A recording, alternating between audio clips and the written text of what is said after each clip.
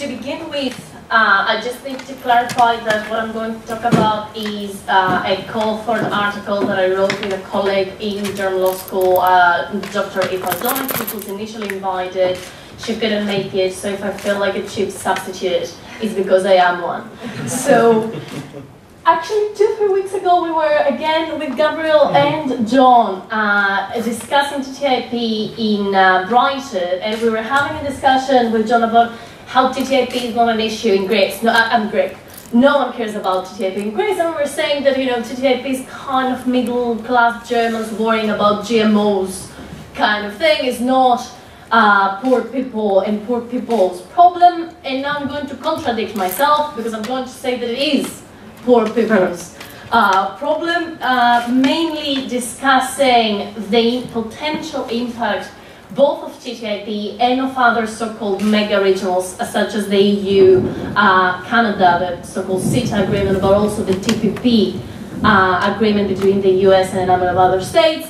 to those states excluded from these agreements. And I'm going to go back to what Robert House was discussing this morning, which is, it is a fairly common starting point to link the rise of these so-called mega-regionals, including TTIP, to the failure, or at least to the, if you're optimistic, to the stalemate of the Doha development round as part of the WTO. So what happened there is that there was a number of disagreements between developing and developed states, or much more accurately probably between developing states and developed states elites, about what sectors should and should not be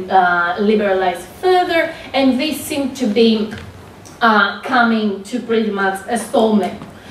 Without being taken as a defense of the WTO, and that's the last thing I ever intend to do in this life, one characteristic of the WTO is that it operates on a model which is one state, one vote, which is, in order to get further liberalization, or like in an imaginary world, further regulation, even though that was never going to happen, you need to have developing states on board, at least to an extent. And again, I'm not claiming that these developing states represent in any sensible way necessarily their peoples and necessarily the most disadvantaged and marginalized of their peoples, but still within the WTO, at least theoretically, they were getting a voice, which seemed not to be particularly welcomed by a number of developed states, and hence partly the shift towards mega-regionals. And if you follow the discourse of a number of like trade commissioners, like the US Trade Representative for Trade, etc., you can see a discourse about, you know, the want-to-do countries and the can-do countries. And if the want-to-do countries don't want to continue with liberalization, obviously what is taken for granted here is that more liberalization is the only way to go. The can-do countries will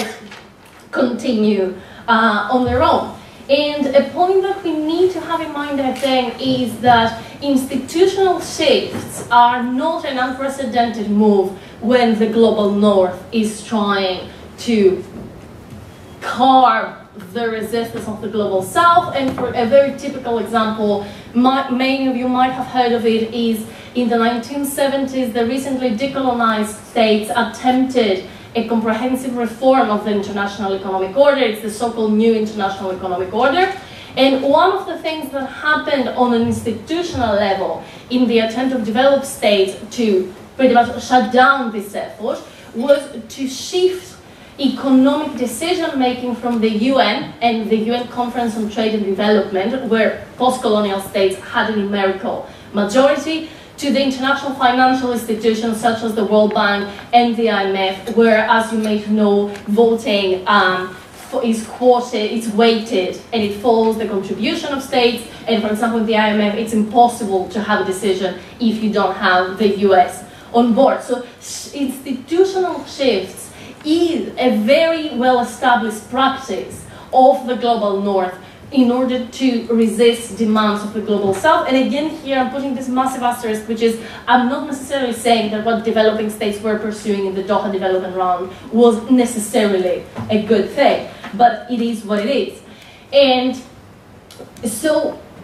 it was mentioned in the beginning, in the morning session, again, I think by Robert House, that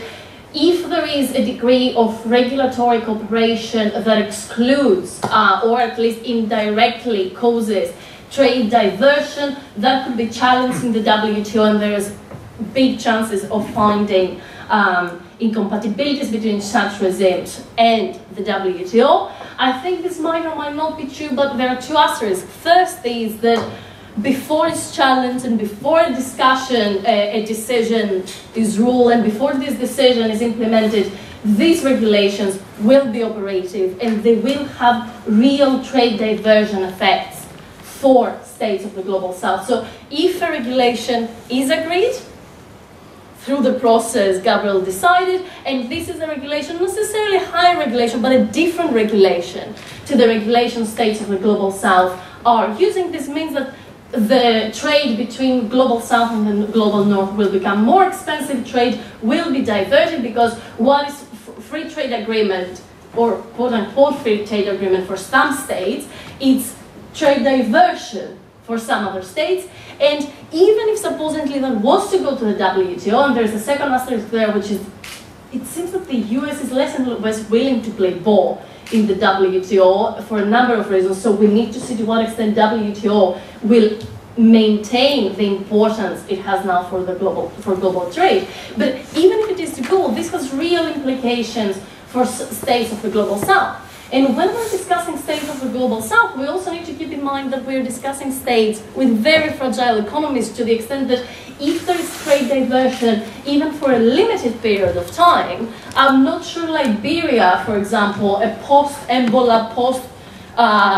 post-civil conflict country, will be able to deal effectively even with an intermediary period. And it's very interesting that in those few academic, especially research, but a number of research papers that deal with the issue of the Global South, the arguments are, and they're supporting TTIP, TTIP, etc. They're saying, oh, it will not have big implications for the Global South, but there are always two assumptions there. They're either implicit or explicit, depending on how polite the authors are. The first is that the states of the Global South will always be underdeveloped and will always be only exporting or predominantly exporting raw materials, and therefore if there are things happening in industrialized goods, that is none of their concern, which is a big assumption and a problematic assumption, presumably. And the second is that it will not be a problem, because at the end of the day they will end up adopting whatever regulation we might think is good to adopt, which obviously shows, I think, quite clearly a revival, not that it ever went away, but a very clear revival of the idea that there are specific states that should determine the conditions of global states, and there are states that, you know, they're rule takers. They will do whatever we tell them to do, which, by the way, might be fairly realistic, unfortunately, when it comes to sub-Saharan African states, but it might be less realistic and actually quite dangerous when it comes to China. So this idea that TPP, for example, to a big extent has to do with Obama's turn to the Pacific, and that it is a way to encircle China and make China do whatever the US sees fitted. It might work, but we might have all sorts of objections anyway, but it might not. And China is also pursuing its own regional trade agreement, which, and I mean,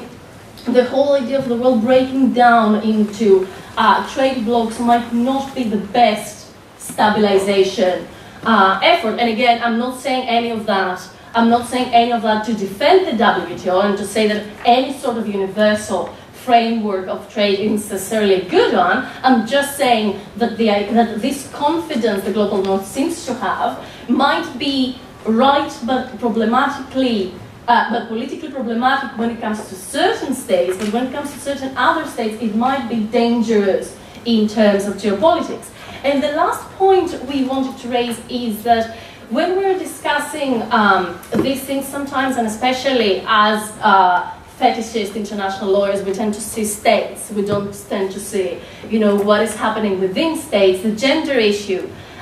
was raised earlier this morning, and we think it's really, really important. But other issues about how trade reconstitutes domestic relations of production is actually probably even more important than what I have been discussing so far. And for example, there's lots of criticism, and spot-on criticism about, for example, how TPP is dismantling lots of the flexibilities, again, developing states manage to get through the WTO in the trade-related aspects of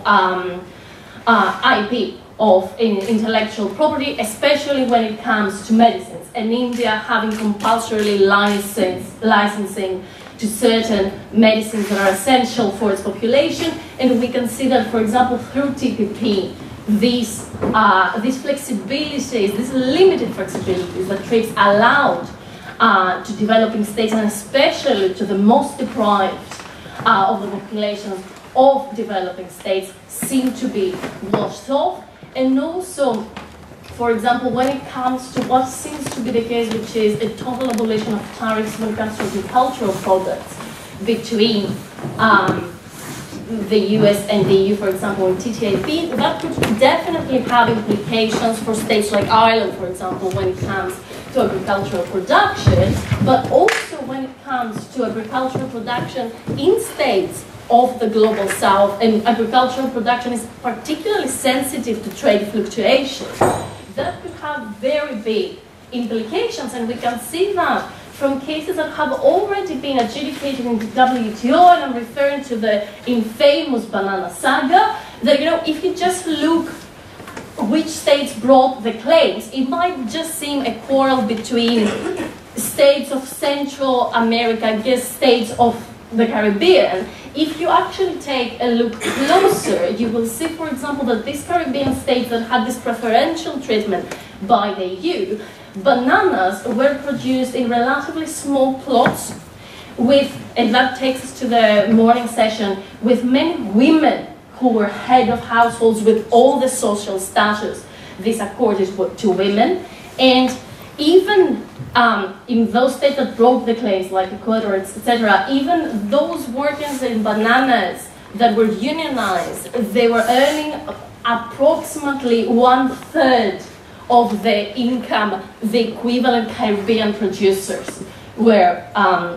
earning. So we can see with cases that have already been adjudicated, and, you know, sometimes the legal form can be very obstructing. We might say, you know, that's a problem between Ecuador and Caribbean states. In reality, it was much more so a big multinational corporations, specific multinational corporations in that case, against small producers, women having some degree of control over production and therefore over their lives, relatively, again, always relatively environmentally sustainable practices, and so on and so forth. So I guess, you know, because with the TTIP conjecture is very difficult, it's very easy actually to forget that there's a world outside the US and the EU. And what I'm trying to say is that we need to always remember, that what seems now scandalous is the normal, quote unquote, for actually the vast majority of the world. So what seems scandalous to us, and what mobilizes even relatively centrist people in Europe,